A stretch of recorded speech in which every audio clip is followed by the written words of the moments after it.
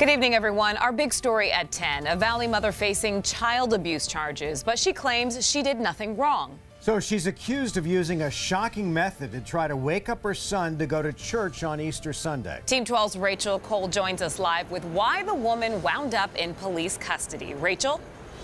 Yeah, guys, Sharon Dobbins claims the situation isn't as it seems. She's a mother of the two teens. She says she only used the stun gun noise to get the guys out of bed.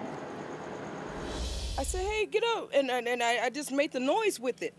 I said, hey, spark a fire up on you guys. Sharon Dobbins' boys were asleep in their room when she tried to wake them up for Easter services. So you guys go get dressed and get pretty for Easter. I bought my son some J's that they don't even want to wear, some Jordans. She says the family goes to church regularly, so when they didn't get out of bed, she grabbed the stun gun. I didn't tase my son. I just made the noise, and I said, hey, son, get up for Jesus. It's his day.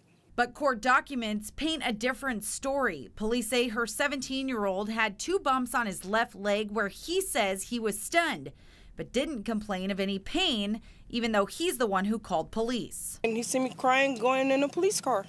And I told him, hey, everybody has problems. The families have problems and stuff. And they took me to jail, and I said, it's Easter. I just wanted them to go to church.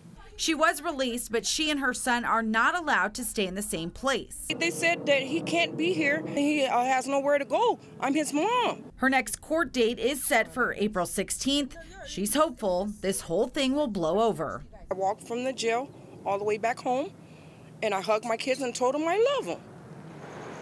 She tells us in the future she plans to use communication as a way to get her kids to do what they're told, of course, to avoid another situation like this. We're live in Phoenix. Rachel Cole, 12 News at 10.